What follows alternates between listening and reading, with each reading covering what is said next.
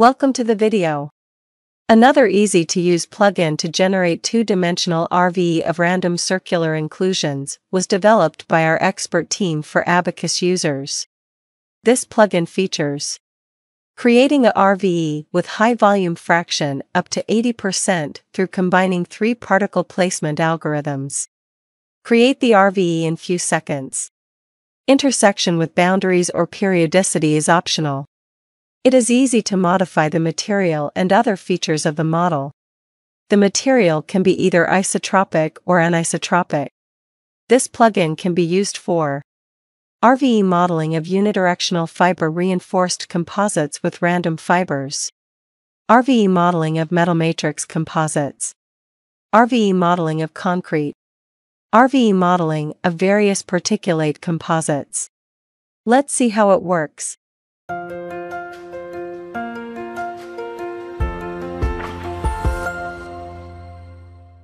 After starting a new session in Abaqus software, you can access the plugin by selecting the plugin menu on the main menu bar. With a simple click on the plugin name, the plugin interface will show up on the screen. There are 3 tabs: General, Dimensions, and Advanced. At first, a volume fraction must be entered. A value of 0.81 was chosen for this example. There are 4 options: exact, closest, smaller, and bigger. Final volume fraction can be smaller, or greater than, or closest to the input volume fraction. Choosing the exact option means the plugin has the permission to alter the RVE dimensions to attain the exact volume fraction. Toggle on the periodicity feature to create an RVE with intersected particles at the boundaries, which is more realistic. Toggle on this option if your material is anisotropic. For this example, we use glass fibers, which are isotropic. Therefore, we toggle off this option. Toggle on following options if you want to. Import the part to assembly. Create static general step. Create a job. We activate all options. In the second tab, Dimension, you must enter the length and height of the matrix. Then, you must enter maximum and minimum value of the diameter. Here you can determine the minimum distance between 2 particles, which is obtained by multiplying this input by particle diameter. In the third tab, Advanced, you will observe the settings of all 3 particle placement algorithm. The first algorithm is Random Sequential Absorption, or RSA algorithm. In the box, you can enter the maximum number of attempt to put a new particle in RSA algorithm. The second algorithm is Random Around Particle or RAP algorithm. In the first box, you can enter the maximum distance of new particle from the current particle. This value is multiplied by the fiber diameter. In the second box, you can enter the maximum number of attempt to put a new particle around a particle. In the third box, you can enter the maximum number of new generations of particles around the existed particles. The third algorithm is Molecular Dynamic or MD algorithm. In the box, you can enter the maximum number of particles moves to put a new particle in the RVE. Important note: usually it is not necessary to change the setting of this tab. Now, click the OK button. After a few seconds, the RVE will be generated. The exact volume fraction of the created RVE will be shown in the message area. You can also observe various generated RVE parts with different volume fraction and dimension. You can see from the tree that properties and sections were defined and assigned to the corresponded areas.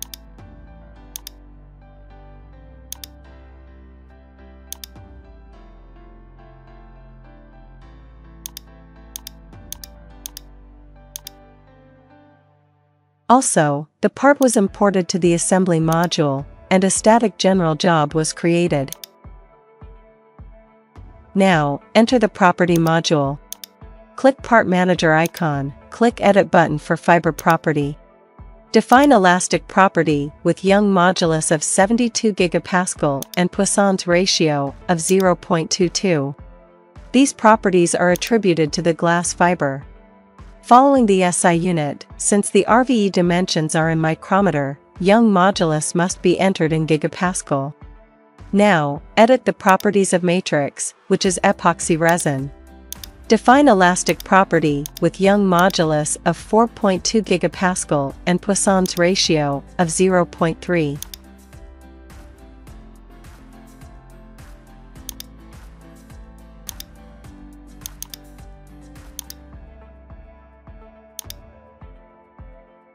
For applying appropriate periodic boundary condition, we use one of our product, named as PBC2D.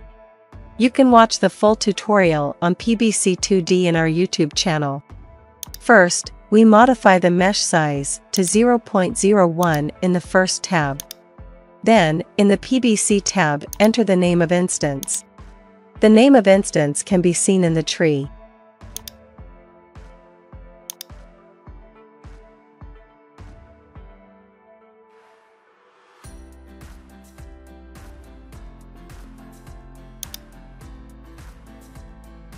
Then, left down point of the RVE must be chosen from the viewport. Similar must be done for the right top point of the RVE part. In the Load tab, select the loading step. Then, you can choose the type of loading, which can be tensile or in plane shear. Now, click the OK button. As you can see, periodic boundary condition was defined successfully and can be observed from the Constraint Manager window in Intersection module. Similarly, loading condition was created and applied to the RVE part. Discretization was also done successfully by the plugin. Now the model is ready to be solved by submitting the job.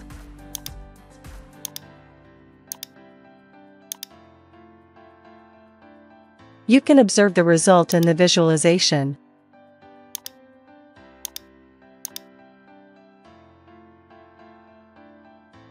Thanks for watching this video.